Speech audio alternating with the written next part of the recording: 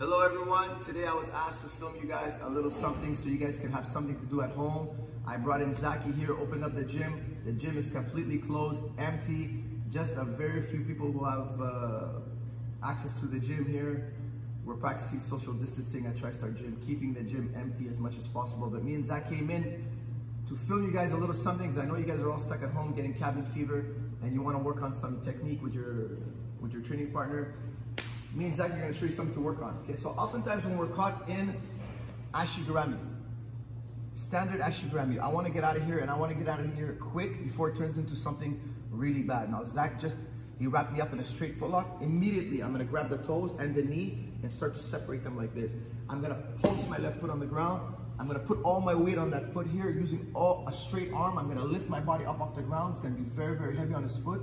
I'm going to pull against his knee and I'm going to hop over to the other side.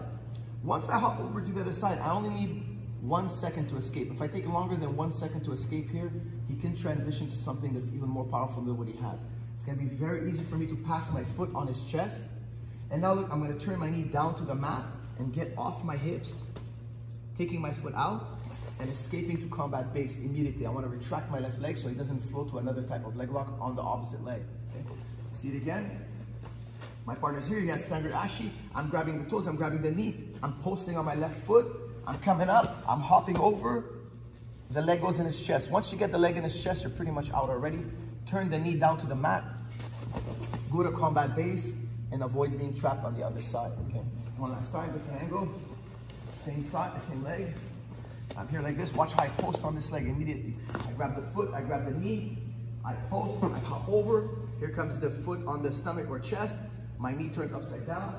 I pull my leg out and I'm back in combat base.